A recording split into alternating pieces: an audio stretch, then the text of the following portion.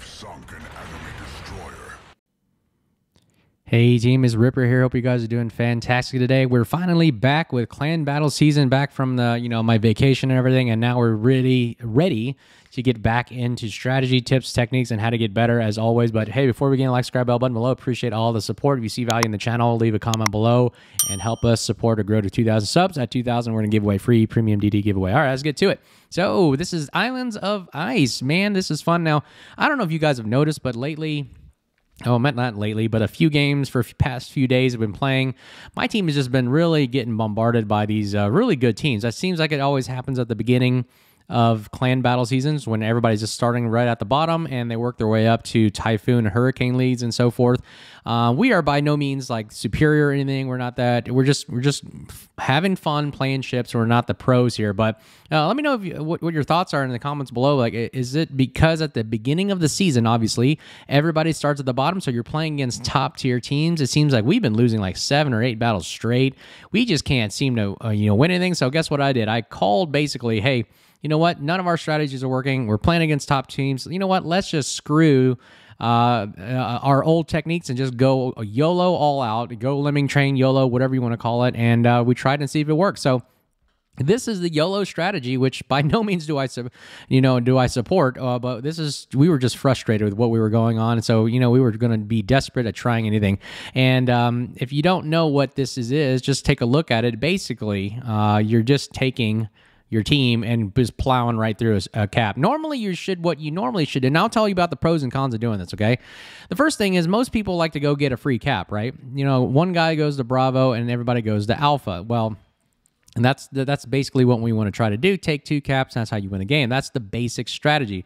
Unfortunately, that strategy hasn't been working for us all night. We have been losing 7 to 8 games straight in the past few days. Team's been suffering. We can't even get past Squall League, the very first league, but this is what, we're going to just try something out of the box and totally new. So here's what we did. We just took basically very simple, just plow right through. Now, here are the good things. The good thing is you have 1, 2, 3, 4, 5, 6, 7 ships. 7, that's a big 7 there. 7 ships being able to fire on one suspecting target. So if you have, let's just say I'm just using a hypothetical ship here. I don't know what I'm picking. Let's say I have a battleship here. Let's say you have a battleship right there, and he's pushing through here. Now, the basic simple strategy says that, hey, if you have more ships, obviously superior firepower, you're able to focus fire on that ship, and that's kind of the name of the game that we were hoping for. Now, what's the downside of this? Well, the downside of this is obviously you're exposing an entire flank. Well, like what happens if obviously if we're the green team here pushing through, we are exposing our eastern flank here, and the red team can easily, if they have situational awareness to know that we're all over here, we'll push through Bravo cap and then come back around and press into our flank or come through the islands right here. They have these little pesky islands in the middle. They can even flank us that way, and now we only have 1 cap there are 2, and you're gonna kind of see that in the video. So again, one reason why I don't recommend this is obviously you're exposing a flank, you give up 2 caps, but that's not what I was thinking is going to happen, because you know what's the worst going to do? We lose another round. We already lost 7 in a row, right? But what I'm thinking is they're probably going to send maybe 1 or 2 or maybe 3 ships to Bravo, right? They probably have that kind of a makeup. They probably send a few guys to Charlie, and then they're going to send their ships to Bravo. So I'll just kind of give you basic generic ships. What do they have? 3 destroyers, 1, 2, 3, and then they had 3 cruisers. It's kind of a simple makeup of what they have over here. Now that's kind of like what I'm thinking they're doing. Now what I thought they were going to do is probably send maybe 2 destroyers there, easy cap Charlie, maybe 1 or 2 there, and normally everybody can test Alpha. This is kind of what I'm thinking is going to happen. So we kind of outnumber them superior firepower, right? We have basically 7 ships to their 4 maybe. So that's what I'm thinking is going to happen. We'll watch the video and see how it turns out. So what's the pros about this again? Pros is you have superior firepower initially. Now, again, this is hoping that your team knows how to aim and shoot. You're going to basically have 7 ships firing on 1 target, 1 at a time, picking them off. Once you eliminate 1 to 2 ships, you now have a numbers advantage. Now, what's the downside again? What did I talk about? They're going to cap Bravo Charlie, which I think they're going to do in this game. But here's the problem that I potentially see. If they cap Bravo and Charlie, now they're kind of spread out, and all we have to do now is swing in. Either we're going to cap A, and then we have the potential to go to Bravo, and then split the team if we have any survivors. This goes to Charlie. So this is kind of that idea. They have to defend 2 fronts, and they can obviously, I've always said controlling this side of the map has been easier. Again, it has been working for us. I'm showing the pros and the cons. The pro about doing this is you get to focus fire if they're coming at you. Let's say you're the enemy team.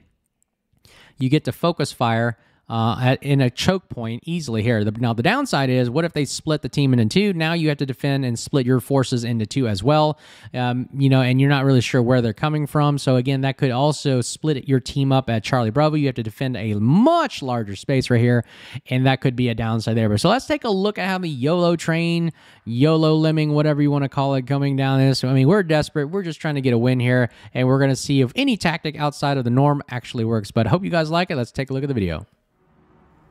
All right, we're back here in the new clan battle season with Islands of Ice, and we are playing in the Ragnar. Ragnar, one of my favorite ships in the game. Let's take a look at it. Tier 10 European Special Premium Destroyer, available in the armory for 27,000 steel, released August 11, 2021.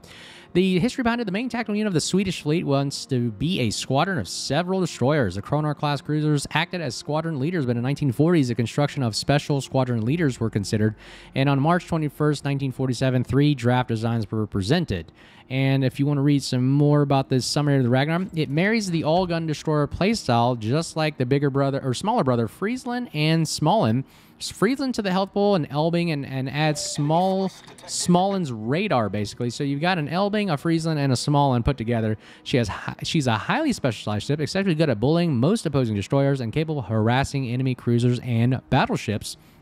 Played well, she's a nightmare for opposing destroyer captains, and lacking smoke when with poor handling. However, she can be focused off the board by coordinated enemy coordinated attack if she finds it a bad position. Anyway, here we go, right off the bat for Sherman, calling for the focus fire as the point man DD player. We're going to go ahead and tell our fleet right there. As you can see, we're all putting together 7 versus 1 right here on the Sherman. The Sherman just cannot do, even though the SAP's little main guns of the Sherman are very, very powerful. However, it is very lacking in the health department because it has a fixed amount of health and no heals, and especially when you're being focus fired, especially radar like I am, your smoke is pretty much useless. So for Sherman, all he can do right now is literally run away and hide, and boom, he goes down.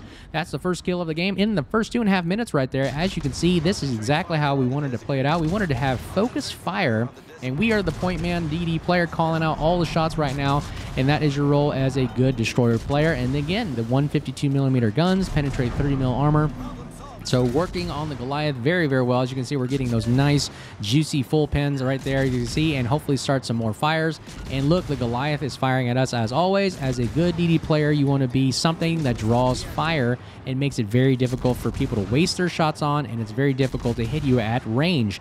As you can see, the Ragnar has a great range, up to 13 kilometers. You can build out to 15 if you would like. The guns are very accurate, just like I mentioned earlier. This is like an Elbing with very, very good dispersion and accuracy. It's got the powerful 2-gun setup like the Friesland, as well as it has that radar just like the Småland. But however, unfortunately, it is a very sluggish, immaneuverable kind of destroyer to play. As you can see, as we're turning left and right here, very, very sluggish and very large.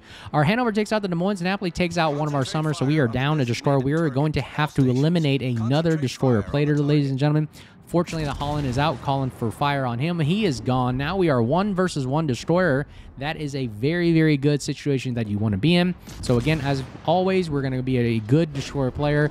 Start spotting ships, calling out fire, and start pressing the enemy, and making sure that we start eliminating 1 player at a time off the map very, very quickly. Notice it's still anybody's game right now, ladies and gentlemen. 5 versus 4. This is not the situation we want to be in. We want to be an unfair fight so that we win the match hands down. So here we go. We're going to start putting fire on the 1 main gun in the front on the Goliath. Even with 1 gun, the rate of reload on this thing is pretty darn good. That's why I like it. It's not a long-range gun build. This is more of a full DPM gun build. And boom, splash, 1 first kill of the day right there. 40,000 damage at the first 5 minutes, and that's exactly what I was telling you about. We want to eliminate as many players as possible.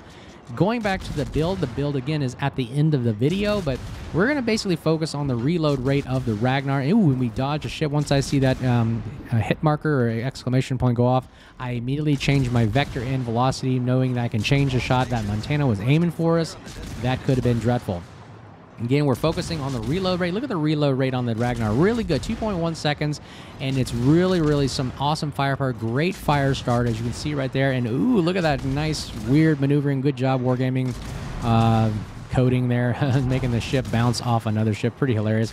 But again, right here, most of the time, one-on-one versus Montana, I'm going to lose. It's not a very fair match right there. That's good on him. Unfortunately for him, he's going to have to deal with 5 other players, or 4 other players plus me, 5 total, and it's very difficult to mitigate. I don't care what player you are. This is not based on skill. This is just based on sheer amount of firepower placed on you. There's no it doesn't matter how your skill is in a ship. Your ship is going to still take damage, and it can only take so much, especially if you have Ragnar firing on you, you have the secondaries firing on you from another ship, you have a Petro that's coming down on you. So pretty much this is a unfair fight for the Montana, but that's exactly what we want to be in. Our other team is focusing on the Napoli, get him out of the game, and now we can just focus on the Montana. That will eliminate 2 more players off the map, leaving it with a 5 versus 1. There goes the Napoli. It's exactly the situation you want to be in. Be in an unfair fight with the enemy. You want to have the total advantage. Now, here's the problem with the Ragnar. Ragnar's 152mm guns, although powerful and fast firing, are very ineffective against heavy battleships like this that have 32mm armor or higher, because, like I said, the guns only penetrate 30 mil, so it's really just good for superstructure. As you can see, that's what I'm aiming. I'm putting the horizon line on the superstructure. I'm putting the tick mark about 14 and 2 right on the superstructure, and I'm continuously firing, trying to start as many fires, and boom, splash 2. He goes down, second kill of the game, and then that is exactly how you would use the Ragnar in that situation. And you're always putting fire on a ship. You're always trying to start fires. That's your role as a DD player. You're spotting, you're capping, and you're calling out shots. You're being that leader that leads from the front. That's how you become a good destroyer player. So look at this situation right here. Would you rather be in this situation or a fair fight, like 3 versus 3? No, I would rather take this all day. I would rather have my ship start sailing, especially with 13 minutes left in the game. A ship is going to make it over there, and we basically have, can split our forces, go to Charlie, and one go to Bravo, and that way you can hunt down the last destroyer player with ease, and you can cap all the points and win by points that way. So those are the 2 tactical advantages you have. Again, I'll speed this video up in a minute, not to bore you. But again, this situation doesn't always work. As we were desperate for a win right here. We just kind of say, hey, let's just YOLO, focus fire, and see what happens. And that's why I kind of enjoy World of Warships. Just a sheer mass chaos, just big forces of ships colliding all at once, and you saw that is really fun and enjoyable. But anyways, again, the Ragnar, I really like it. 2 guns, 2 turrets, Friesland-style gameplay. It's got radar to get those pesky destroyers out of the smoke. It bullies destroyers. It bullies cruisers. You can see it can hold its own on a battleship with support. Very sluggish, immaneuverable, not the greatest. The slow speed of it is not great as well.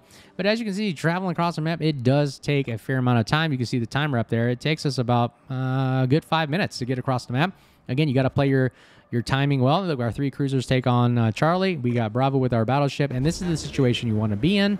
And we kind of have to figure out where the Humphreys is at. He's probably heading to the east right there. But let me know what you think in the comments below. How's this strategy? What do you think? How's the Ragnar? What do you think of the Ragnar these days? Is it worth the steal? I like the Ragnar. It's really one of the powerful ships. The YOLO strategy, I think, right now is probably good with the amount of Typhoon, Hurricane League players at the beginning of the season. Let me know your thoughts on that. Is that true? Like at the beginning of clan battles, everybody's starting at the bottom, so we're playing with every single good team out there, and we're just happen to get the bad batch this week or so. But anyways, I digress. But this is the kind of situation you want to be of YOLO. I think a lot of pro players don't expect you to do the YOLO play, and they defend it pretty well. They know how to do it. But again, we were desperate for a win, and we wanted to see how it works. So we tried this out. Again, I like at the end of the night, you just start playing, 5 cruisers or 5 destroyers or whatever, trying different new tactics and strategies. Let me know what your tactics and strategies are this season, and a victory right there.